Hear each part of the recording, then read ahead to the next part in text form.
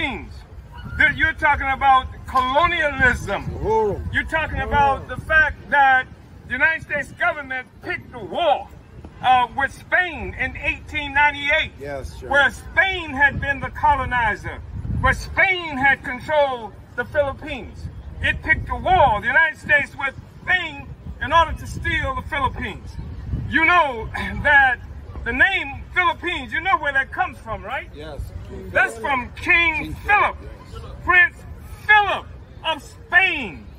It's not their name in that way anymore than being a Negro is our name, or being a Jamaican, and this kind of thing that they've done to us. They create this false national consciousness. So they stole this territory, stole the people, and then they made war against the people forever, and they're still making war against the people. It is they who have imposed Ferdinand Marcos and his family, now his heirs, as the leadership of the Philippines. So I wanted to say something about that. And of course, we have to recognize what is happening with our Haiti.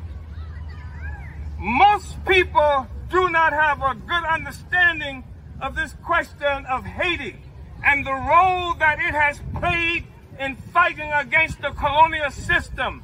In fact, the biggest crisis, the first major crisis that the whole colonial capitalist system faced was African making revolutions in Haiti. African black people in Haiti fought the major colonial powers of the world and beat them, beat Spain, beat France, beat England back, and then made a revolution and declared that any slave on the planet Earth, if you get to Haiti, you're free. This is what happened with Haiti. The first liberated republican of black people in the Americas. And it has paid a price ever since then. They have done things to create an economic quarantine. You look at what's happened with Cuba, where Haiti was where they began this process of starving the people and make them bow down. Africans fought and won liberation in Haiti. And then all of the white powers of the world got together to force Africans in Haiti to pay reparations to France, who had enslaved us. We had to pay France for taking France's property, which was we, the African people ourselves. This is what we've been up against. And we cannot easily deal with that until we understand that we're looking at colonialism. And the whole colonial capitalist system got its origin in the attack on Africa and the forced dispersal of African people all around the globe.